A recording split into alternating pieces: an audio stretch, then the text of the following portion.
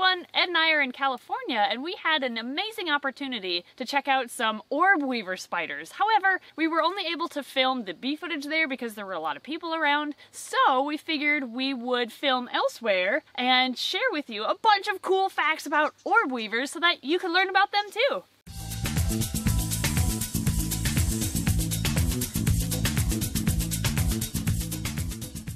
When you think of the word spider web, what you probably are envisioning is the traditional spider web used in Halloween decorations, and it has that spiral in the middle. Those are the webs that are made by orb weavers, and they're called orb weavers because the shape of their web is kind of a round or orb-like shape. The way that these webs are made is that a spider will take non-sticky silk and create the base of the web, which consists of a bunch of straight lines that all intersect in the middle. Then, using sticky silk, they create a spiral all the way down into the center of that web. And the spiral is actually what insects will come into contact with and get stuck to. So, orb weavers, unlike most spiders that only have 2 toes at the end of their legs, orb weavers have a bonus toe that helps them walk on the non-sticky parts of their web so that they don't get stuck. Orb weavers actually live all around the world, and there are over 3,000 species of them worldwide, with about 180 species living in the United States. Today we are going to focus on 3 genuses or groups of orb weavers: the garden orb weavers, the golden silk orb weavers, and the spiny-backed orb weavers. Let's start with the yellow garden spider. These are also called the black and yellow garden spiders or the zigzag or zipper spiders. They all belong in the genus Argiope, and they live in pretty much all of North America. These are beautiful spiders, with females reaching about 2 inches long. They have beautiful contrasting black and yellow colorations.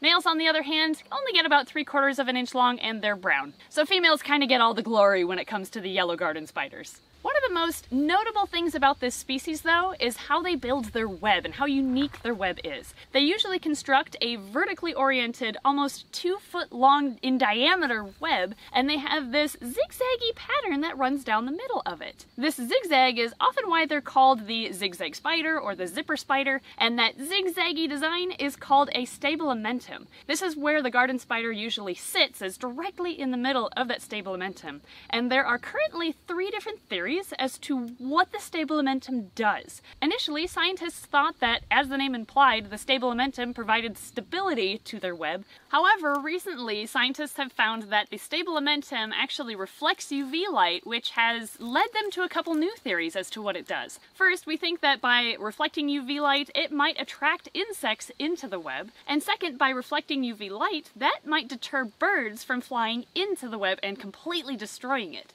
So, similar to the UV reflecting stickers we often put on our windows to deter birds from flying into the window, yellow garden spiders kind of make their own version of that right in the middle of their web. A study in Guam on a couple islands actually showed that where garden spiders and birds coexisted, they created decent sized stabilimentums in their webs, but then thanks to the introduction of an invasive species, the bird populations declined, and so did the size of the stabilimentum in garden spiders' webs. So that's kind of making scientists think that it's more used to deter birds than attract insects, but if it does both at the same time, it's a win-win. Although the black and yellow garden spider might look intimidating because it is a good-sized spider, they are completely harmless to humans, and actually they're pretty docile too. They don't want to bite, they just want to catch bugs to eat, and that makes them really good at pest control for gardens. And that's actually why they're called the garden spider, is because they're often found around gardens, and they're great to have in gardens because they eat those pests that would otherwise eat your plants. So instead of killing garden spiders, just let them be to do their work.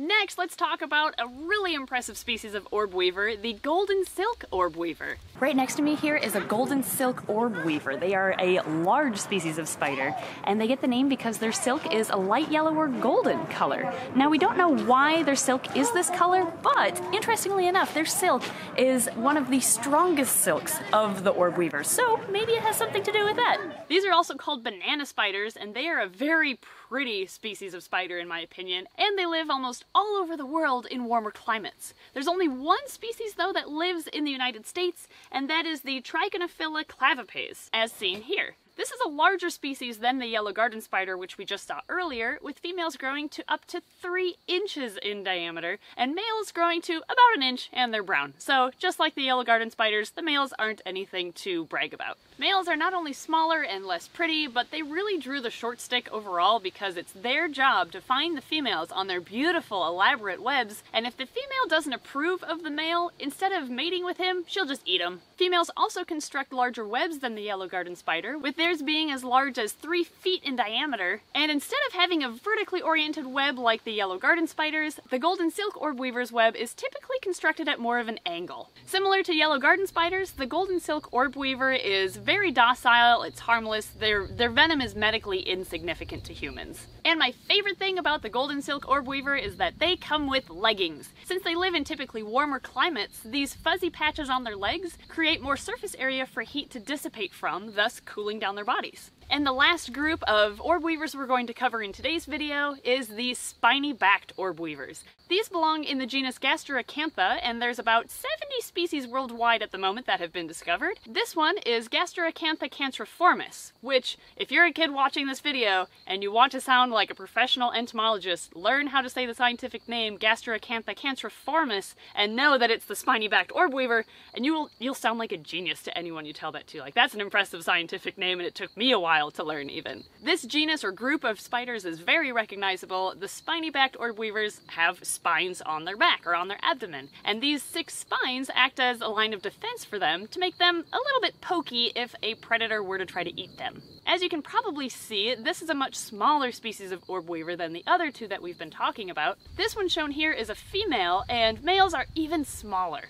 In addition, their webs are smaller too. Their webs only are about 10 to 12 inches long. I mean, they're a smaller spider, so they can't create as big of a web as some of the bigger species of orb weavers. So there's a quick introduction to 3 genuses of orb weavers that you may not have known existed before, or you didn't know what they were called. I personally have seen a bunch of garden spiders growing up, and they always intimidated me because I was not a huge fan of spiders until I became an adult, and now that I know more about them, I can't wait to find a wild garden spider because I just want to see it up close again. Anyway, thank you everybody for watching. There's a bug crawling on the lens right now, so apologies if he shows up. But thank you to our Patreon backers as well for making trips like this possible so we can teach you about new species of animals that we've never been able to cover on this channel before. And we'll see you next time.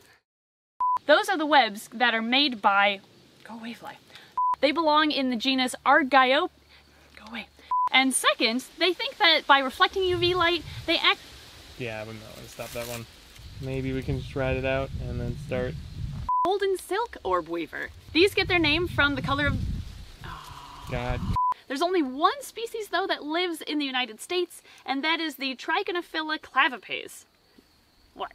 That's a mouthful. Yeah, it is. It is. Just wait till the next one. Where are you going now? You're coming closer. Oh, turn around. You turn. Just making rounds. Yep. Oh, gotta repair this spot right here. Okay.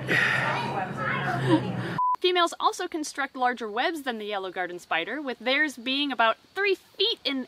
With theirs growing to. They are harmless. Their venom is not. Would you quit distracting me? Right. Quit picking leaves. So there's a quick introduction to 3 genuses of orb weaver spiders. Gonna be okay? Yeah. You almost fell there. That would have been hilarious if you fell. No, it wouldn't have been. I'm trying not to do that. Oh, that makes sense. So.